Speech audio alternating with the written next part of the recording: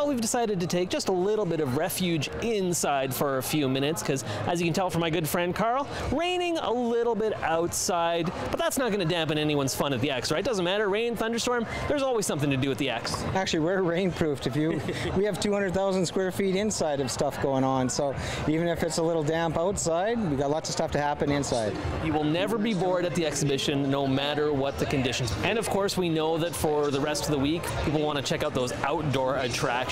Let's start off with the big one, the one that's got all the buzz going. Now, when I heard the Blitzer was coming, I thought it was some sort of a ride where you got to pretend to be Wolf Blitzer, and you could pretend to like host CNN and I'm Wolf Blitzer. It's not that though, it's something different. What is the Blitzer, Carl? Blitzer is a roller coaster. First time we've had one. I've been here 15 years, so it's the first time we've had in 15 years.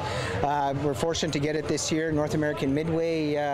There's a gap between us and Toronto, an extra week this year, and this coaster takes just about 4 days to set up. So it came out of Edmonton, came into Saskatoon, so this year we're going to use that opportunity to have a brand new big ride here at the fair. Obviously lots of old favorites as well, some new stuff. What are some of the other new attractions that folks might want to keep their eyes open for this year, Carl?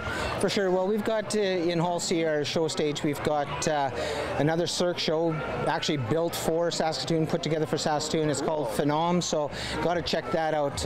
Great show. We've got Sinbad High Dive Show. That's another new act. We've got another couple animal shows out there. Fantastic, which is going to have basically, it's got wolves and lions and tigers and oh my, baboons and jaguars, the whole work. So, and then on another one we've got an Aussie side which has kangaroos and alligators and crocodiles. Cool. So lots of stuff to see. That's fantastic. And of course, as I say, lots of the old favorites as well. Do you have a favorite part of the X, Carl?